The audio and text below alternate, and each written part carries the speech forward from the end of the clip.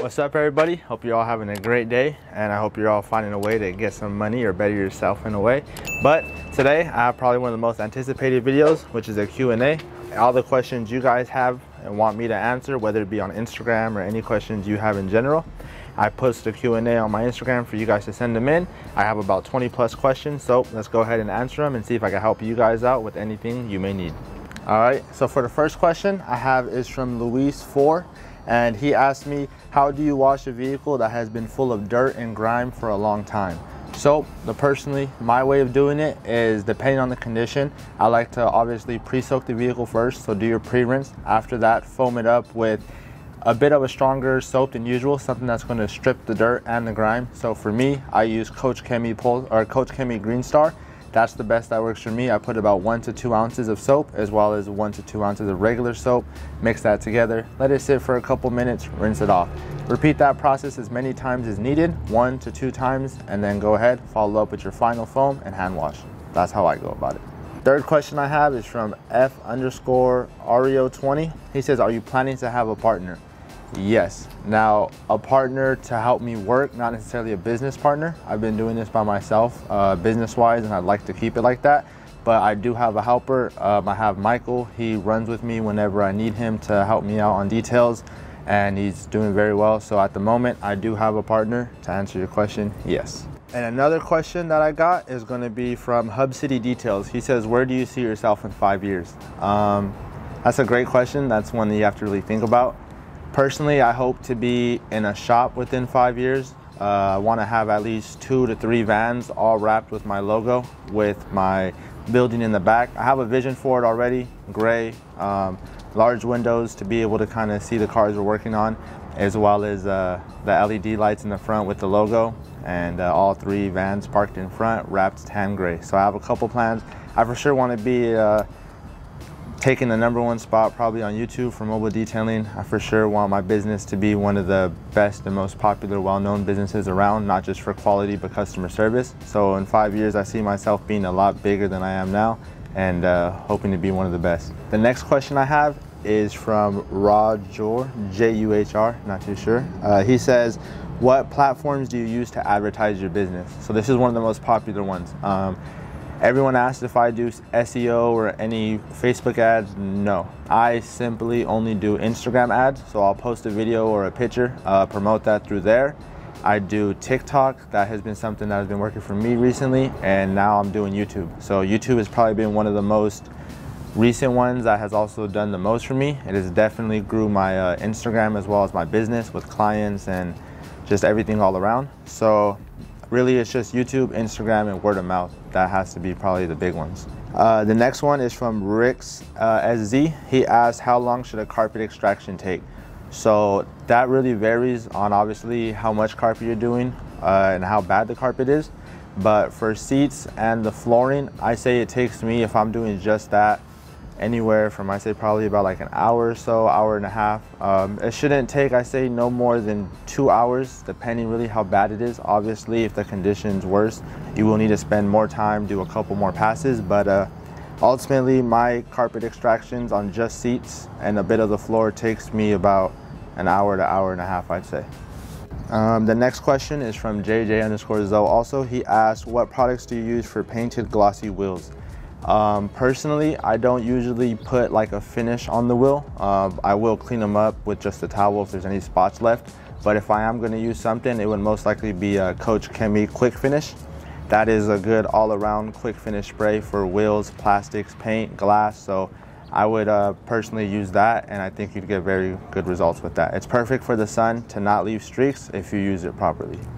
So a couple people asked this, but this is from Slick Detail 702. So anyone else that asked this will kind of answer it for you. He says, what equipment do I use?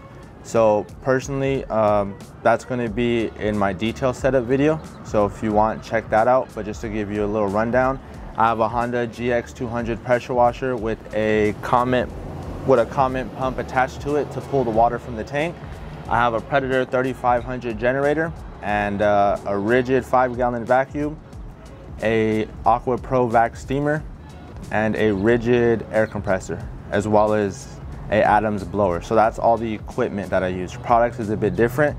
but you'll see more of that in my detail setup video that should be coming out pretty soon. The next question is from MKV Mode. He said, can you demonstrate your packages like the wash and seal things that you do? I've done that. If you want, check out my YouTube channel. That shows you already about 2 videos of how I do my clay and seal packages, as well as there will be more videos on my interior details, ceramic coatings, things like that coming in the future. So stay tuned for those. Jackboy_SS, he asked, what's the best way to get your name out there? The best way is to make yourself seen. So a lot of people don't post a lot on Instagram because they feel like you don't have enough followers, but that's where the problem is. No matter if they like your picture or not, somebody's seen it, and that's reminding them, hey, you know what, maybe I need to get my car done. Or if someone needs their car done and they see your video, oh, you know what, I saw this detailer earlier today posting, you should check him out. So the best thing is word of mouth. Do a good job. Put quality over quantity always. Don't worry about how many cars you're doing. Worry about getting the job done, getting it done right. As long as you do everything that you're supposed to do, business-wise and customer service-wise, they will refer you to others. I can promise you that. That's how I've gotten most of my business, as well as just promoting yourself. Just constantly post, make sure you're always being seen, and don't ever take a break. Just constantly be pushing out there. Away asked, how'd you put your van together? Personally, I had already got this set up from H2O as far as the wood and everything. So all I did was transfer it from the old Expedition I was in, throw it in there. The frames, just same thing, threw them in there. They're not bolted down or anything. The water tank gets held down by its own weight from the water. When it's filled, it's a little bit over 1,000 pounds, so that's more than enough. And this frame fits perfectly to where it's just stuck in there, so it shouldn't have any issues, at least on my end. I haven't for the almost a year that I've been running it. What Fronty Yard Detail asked, what do you do during the winter time, also known as rainy days? So I'm over here in LA, Southern California. We don't get too much rain, very little if we do. Personally, when it does rain, if I have any cars, I just text the client, let them know that, you know, it's raining, we need to reschedule. They're always usually okay with it, set up a time, get it done, but take the time to work on your business or work on yourself, whether it be mentally, physically, or, you know, promoting yourself. You know, find new packages to throw into your business, find new add-ons, whether it be, you know, wrapping cars or offering anything new that you don't already offer. On a rainy day, when you have a day off, it shouldn't be a day off, it's just a day off from working, but you're still working mentally and getting your business and your mind right. So that's what I do. So the next question is going to be from I'm_NoLimit19, and the question is, when you first started off, how long did it usually take you to wash a car interior and exterior? Very great question. Personally, I want to say before I was even detailing, I was already doing my own car. That did take me, I didn't really time it, but for sure at least more than an hour. Now, if it's a maintenance client, I can be done within 45 minutes to an hour and a half, depending on the size of the vehicle and obviously the condition.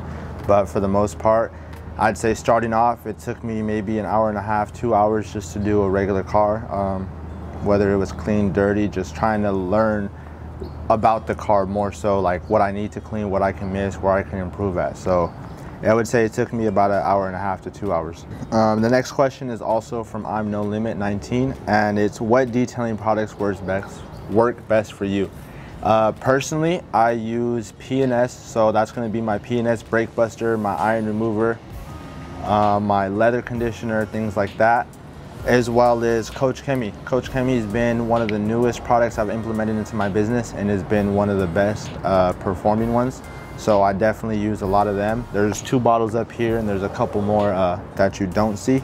So Koch Chemie, Shine Supply, P&S, and Car Pro. I don't think I'm missing anything else. I want to say just about those brands are where I kind of stay with. I'm going to say George.6, but it has an X. Asks, how did you gain your detailing wisdom? Honestly, I want to say part of it was from working in the body shop, detailing there. They taught me a couple things, but really they didn't teach me what I learned how to do here. A lot of it was from YouTube. I would always had a thing for detailing, so I'd go home, watch YouTube videos. Even when I'm detailing, if I go home, I'm eating on a break, I'm watching detailing videos. I'm just constantly trying to learn and improve. So I'm watching product videos, how to do this, how to do that, how to properly get that done. So it's constantly just learning and not thinking you already have learned it all, because there's always somebody that's going to know more than you, or somebody that can teach you something. The biggest thing I did too was I reached out to a detailer who I felt, you know, I was doing he was doing way better than me, but I felt he could help me out in my business. Reached out to him whenever he was doing ceramic coatings or paint corrections, offered to help him. I didn't ask for no money, didn't ask for anything. I just liked paint correcting. I liked holding the polisher, so it was fine for me to do that just to gain the knowledge. The Valley Detailing said, how do you keep up with booking? Do you use an app or write it down? So I use Square Appointments app. Recently, that's been my most easiest way to keep track of clients. It allows you to put the client's information from their name, address, credit card information if you want to charge a card. So a lot of detailers that don't accept card payments, they will send you out a free card reader for you to plug into your lightning adapter, and you can start accepting card payments through there, or you could even do it through the app. There is a small fee, but personally I found that has been easier. I've tried to write them down, but sometimes the amount of inquiries that come in is just too many for you to kind of keep up with. So the app definitely helps. It keeps track of how much money you're making per week. And yeah, I'd say Square Appointments is the way to go. Luis 19710 said, how do we get a quote from you? So it's pretty simple. In my Instagram, there's either a DM button, you can DM me and get a quote through there, or there's also a contact button you can click that will directly send a message to my number. So you can go ahead and hit either of those, reach out to me, and we can go ahead and get talking about setting you up for an appointment. Gail 408 asked, how do you learn more about quality products? Just like the other question, it's all about watching videos. Ask questions. Whether you're at your local detail shop, ask them, you know what, hey, I've seen this product, or it looks interesting to me. What does it do? How does it work? And how should I use it? So ask questions, watch some YouTube videos. If you see something in my video that you see me using, watch some videos yourself and see how you like it. The best way is to really try it out. Try it out for yourself. A lot of the more quality brands, you gotta kind of, I would say would be like CarPro, Koch Chemie, Shine Supply, P&S is good. There's a lot of other ones. Just personally, I wouldn't do the chemical guys. And G_Luis said, how much do you make a day? Well, that varies based on how many cars I do as well as the packages, but I'd say a minimum used to be about like $250 per day for like a low-end day. That's roughly about like 4 cars doing just simple express details or maintenance details. But I'd say roughly $250, anywhere of some days even making close to $1,000. 209 Doe says, you ever detail Harleys? Yes. So I do detail bikes, depending what you want to get done. I ceramic coat bikes. There's videos on my Instagram of regular bike cleans all the way up to ceramic coatings and polishing. So check those out. MHS 241988 said, what do you pay for DI water where you're at, and have you ever considered renting DI bottles from Culligan? I don't know about Culligan. I have considered renting a tank out, but the tank was, I think, about 50, 60, I'm not 100% sure, but it was only going to give me about 600 gallons depending on the water where you're at. And for that price, it's almost the same as me filling up the tank. Depending where I'm at, it costs anywhere from 10 cents to about, I'd say 15. I don't think I've ever paid more than 20 cents. That's like chemical guys water. But I pay about 10 to 15 cents roughly. And it costs about $10, depending where you're at, about $10 to fill up that whole tank for 100 gallons. T.O. Kiki said, how much to get my Mustang GT convertible wash and paint protection? So to do a wash and wax for that, you'd be looking at about $150 standard price. Message me. I'll try to reach out to you. If you see this video, message me. We can get talking about setting that up, but that would roughly be your starting price. Onagi.8 said, how do you get rid of light scratches on black rims? If they're gloss rims, I'd say you have to polish them out. So use a 1-inch polisher if you have the access to it, because I know rims can be tight spots. So use a polisher with some light polish, a light pad, and try to get that out and see if that works for you. And the last question is going to be from Giova 1533, and the question is, what cars do you consider harder to detail and why? I consider high-end cars like exotic cars, Lambos and all that to be a bit harder to detail. A lot of people will say it's easier because they're probably more taken care of, but they have a lot of more intricate body parts. So if you've ever seen the inside of a Lamborghini truck, it is very crazy. There's a lot of buttons, almost looks like a spaceship. So it's a lot harder to clean. You definitely need to have some compressed air to blow out the cracks, because if not, if you don't have the right tools to get it done, it's definitely not going to look how it should. I would say exotic cars as well as larger vehicles, especially cars you've never done before. Those have to be the absolute hardest, because there's new cars coming out every year, so there's always new things in them, whether it be new pockets, new just anything. So getting to learn what the car has, whether it be hidden compartments or even just your first time doing it, it's always going to be the larger vehicles and the first time ones. But yeah. All right, everybody, that's it for this video. That was the Q&A, the questions you guys asked me on my Instagram. I answered them for you. I hope I answered all the questions correctly. If at all I didn't or I missed any, feel free to reach out to me on Instagram. I'll definitely try my best to reach out to you. But thank you guys for watching. If at all you like the content you're seeing here, make sure to like, comment, subscribe. Check out the Amazon links in the bottom. They are affiliate links, but they don't cost you any more. So if you want to purchase any of the products I have in my van or that I use, make sure to click those down below, as well as follow us on Instagram, TikTok, any of our social media platforms at Top Class Detail. Thank you for watching the video, and I'll see you next time.